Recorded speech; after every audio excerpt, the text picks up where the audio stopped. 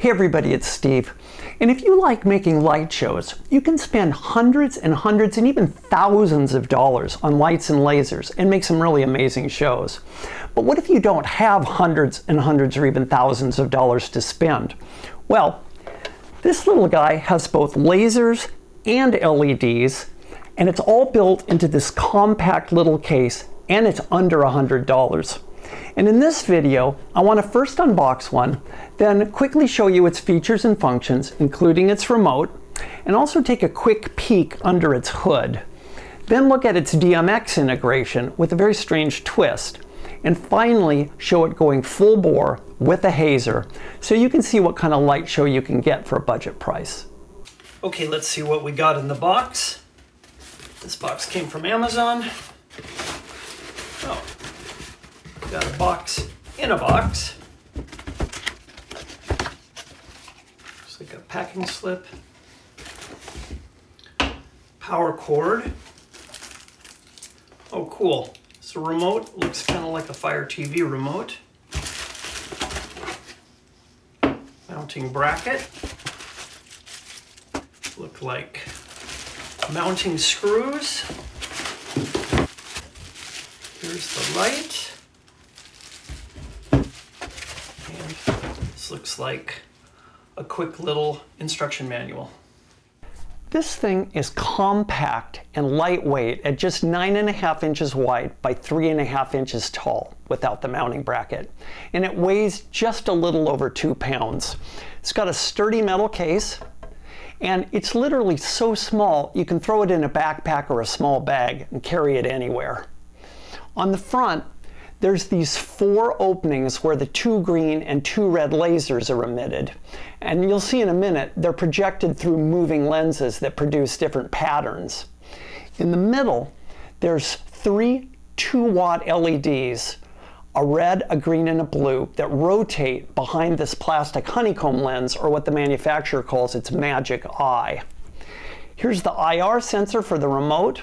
And you also get these very professional looking big white music notes that are painted on.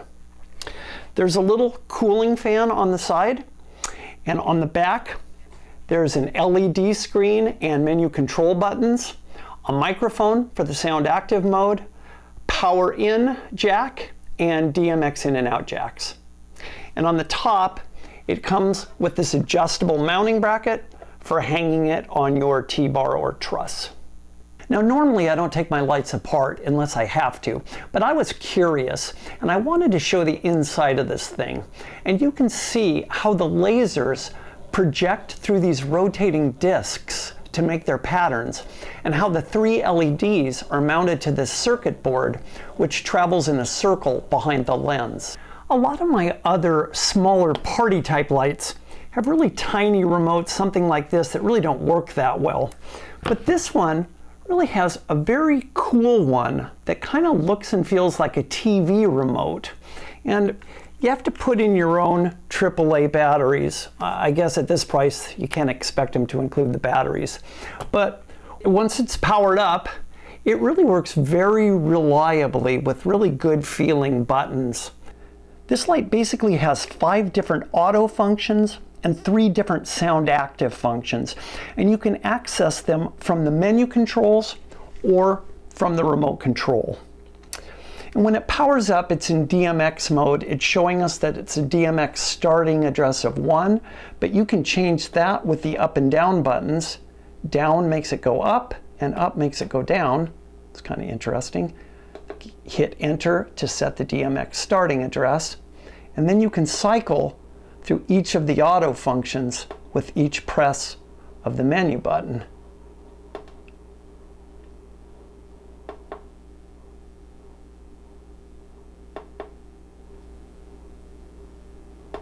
You can also go to the LED by itself or the laser by itself. And then there's the 3 sound active functions, which I'm going to show you with the remote in just a minute. And the final menu function is a flash, which is a strobing effect. Okay, let's go to sound active mode, and I'm going to access these with the remote control. Sound active 1 or music 1 is here. The S1 means sound 1, and the second 2 digits are the patterns in the sequence. Each time the microphone hears a transient in the music, it advances to the next pattern with a blackout in between. In music 2 mode, it does the same thing, advances to each pattern but without the blackout in between. And then music mode 3, S3, here there's no movement. It's actually reacting to my voice, but it progresses to each scene. But when there's silence, there's no motion. You can also turn the unit on and off with the remote control, which is convenient. Okay, let's go over the DMX functions of this light. And because this is a video about a budget light show, this is my budget Lixida DMX controller. And I'm going from the DMX out on the controller. I'm going to plug it into the DMX in on the light. But wait a second, there's a problem. This is a female end on this DMX cable, but the DMX in on the light is a female jack. So the only way to plug that in is if you've got something like this, this is an XLR male-to-male adapter. So an XLR and DMX cables are the same configuration with their pins. So I'm gonna plug in the one end of the adapter to the end of the cable and plug this into the light. And now we're all set up.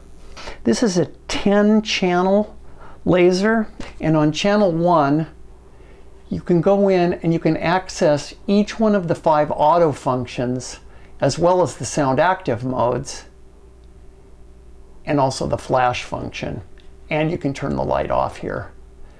On channel 2, it's a dimmer for the red LED, dimmer for the green, dimmer for the blue. On 5, you can turn on the first red laser, 6, the first green laser, 7, the second red laser, and 8, the second green laser. Now, let's turn on a red and a blue LED, and we're going to go to the next page selection to go to channel 9. Channel 9, you have control over the LED motor, so you can make it faster or slower. We're going to turn that off. Let's go back to the first page, turn off the LEDs. Let's turn on the lasers.